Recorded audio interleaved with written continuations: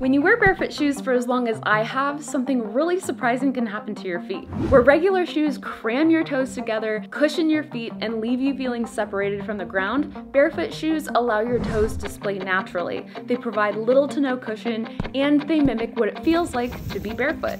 It's no surprise that over time your feet get stronger and more flexible. But what you might not expect is that because your feet are no longer constricted and they can return to their natural shape, your old shoes may no longer fit.